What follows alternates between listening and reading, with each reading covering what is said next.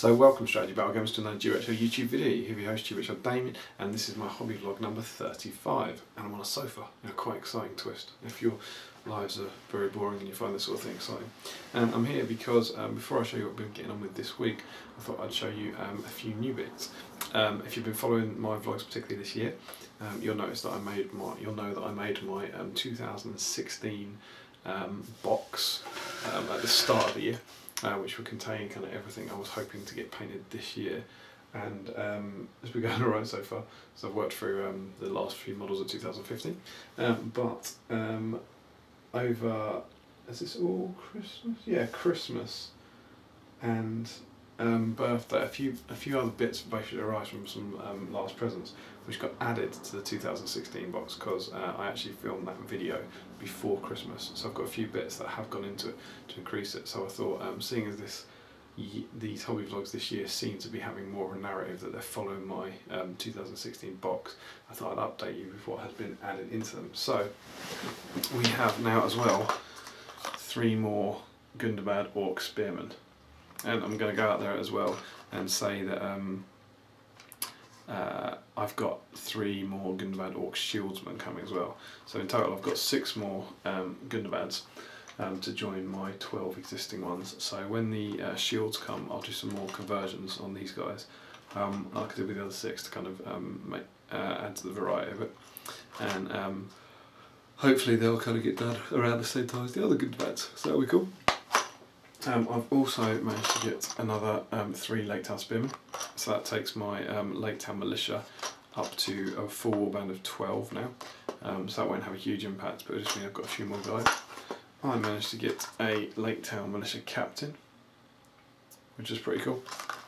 So all of those are obviously going in the box because my next kind of 3 projects essentially are Champions of Dale, a couple of warbands of Champions Dale, what does that mean? Champions Variable, a couple of warbands of Lake Town stuff, and then and some Gandalfs. Those are my kind of painting stuff that's going to take me hopefully up to about August time.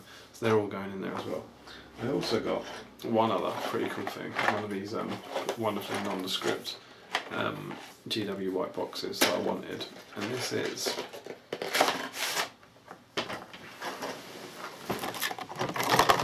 what do you think that is? There's lots and lots of links. This is Shelob, and you may have seen Sam on a episode of The Planet when I had all my Sams out. But yeah, I managed to get the In the Clutches of Shelob set, which is.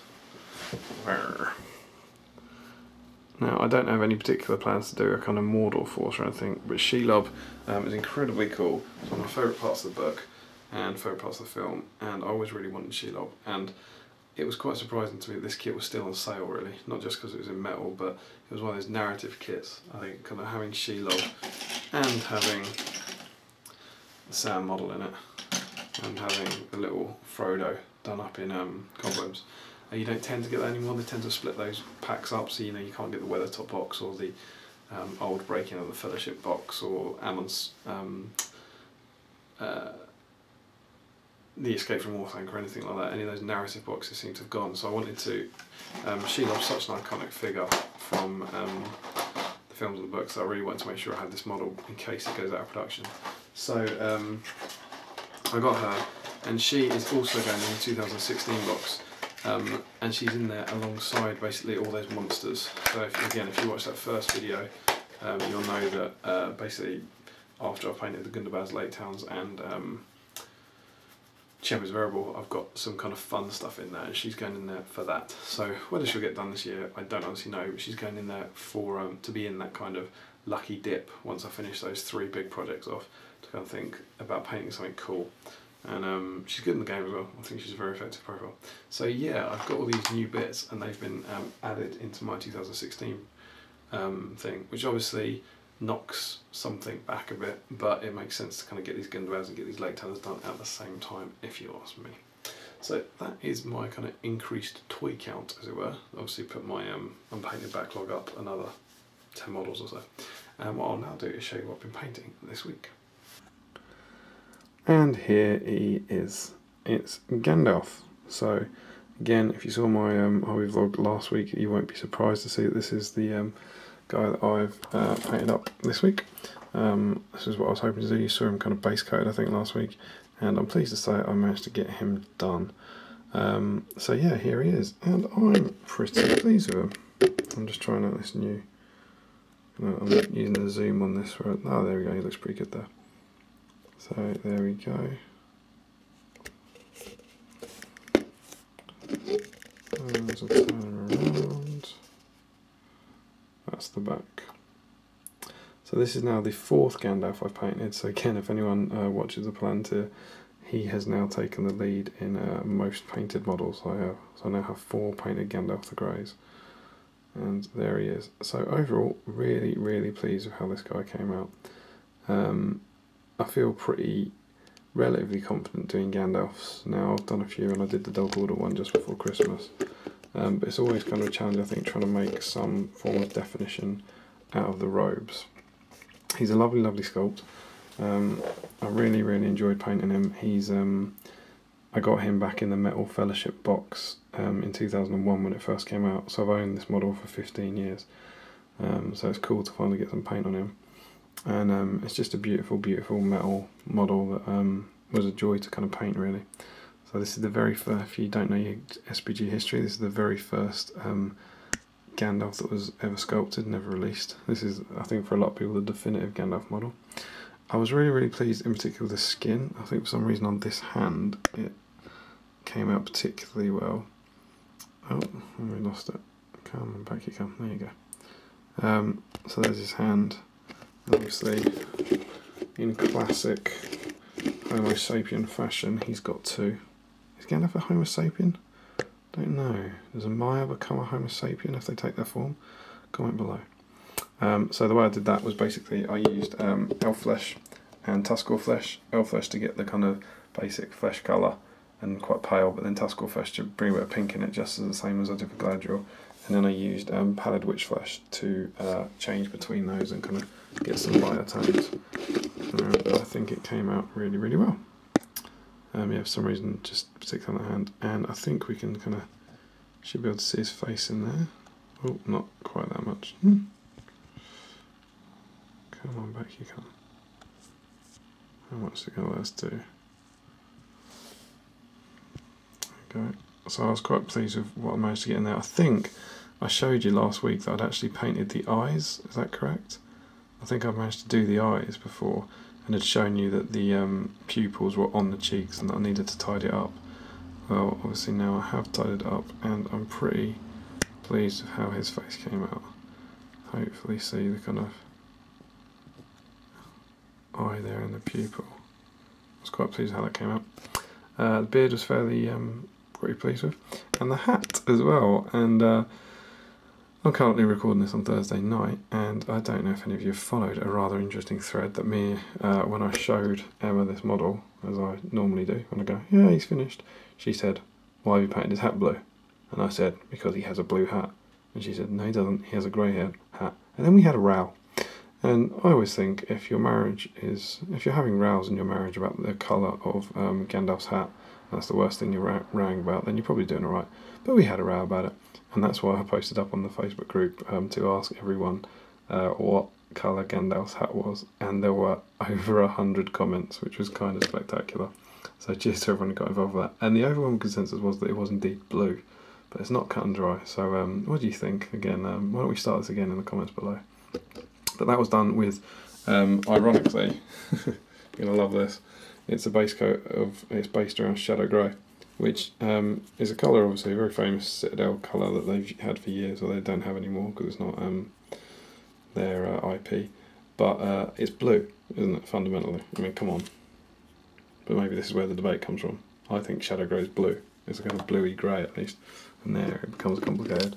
So it was based around, his hat was based around Shadow Grey, and then adding in more kind of pale greys and pallid witch flesh and stuff to get that. And then obviously the robes were just a selection of browns, and these wrist straps were a selection of browns, and I used my go-to browns, which are Gorthor Brown, Rakarth Flesh is a very pale highlight, Crackstone, and Steel Legion Drab. They tend to be what I do a lot of my highlighting with. I always base my brows with Rhinox Hide, really.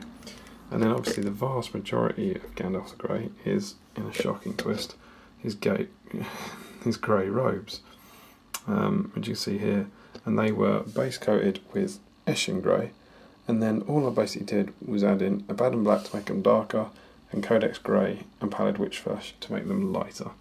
And all I can say is I basically base coated it in Eshin grey, shaded it with a kind of mix of Agrax Earthshade and Nuln Oil, then highlighted with Eshin grey again, and then just kept adding the paler greys in to get highlights, and then the dark in to get shadows. So there was no kind of base shade highlight effect. I was doing basically what I did with my Mirkwood Elves, where I was kind of, once I'd highlighted, I'd then work a darker colour back in between the highlights, and then work a lighter highlight up.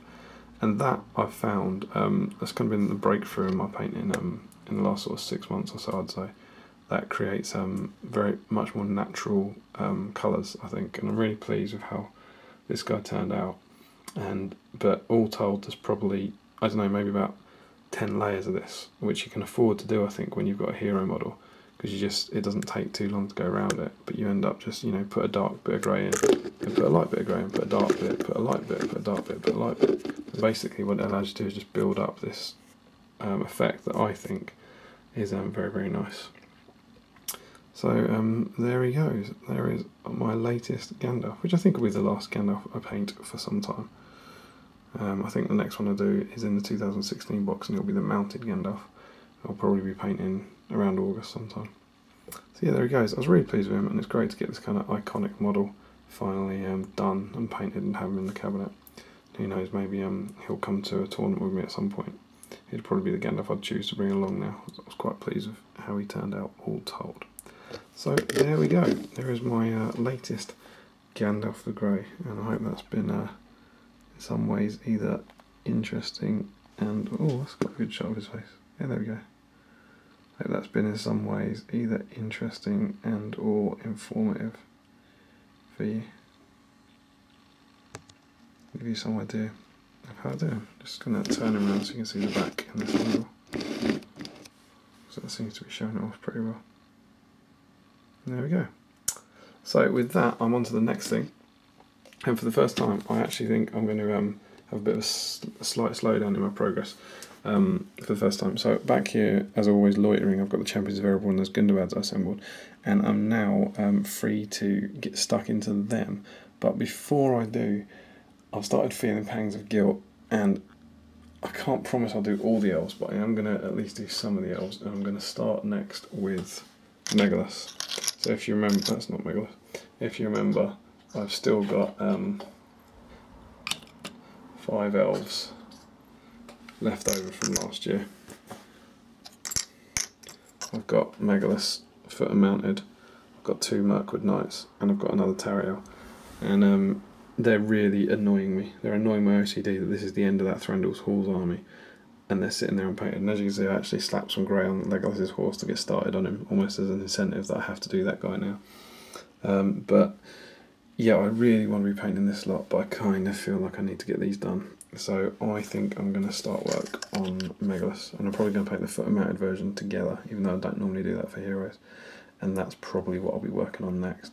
Just to warn you, as you watch this, it'll be the Monday, and I'm off to the Cardiff tournament, my first GBHL tournament of the year, which is Into the West, which I'm very excited about. I'm going to that on Friday, so I've actually only got this week kind of 4 evenings to work on this stuff.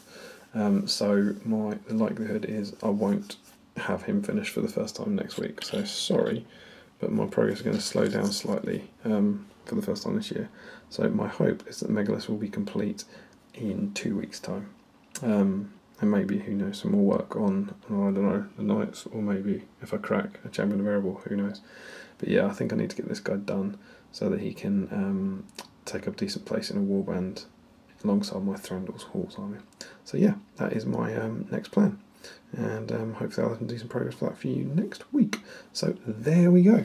Another hobby vlog. Thanks as always for the great comments. It's really nice how much people are interacting with them, so please keep it up because it does keep me motivated.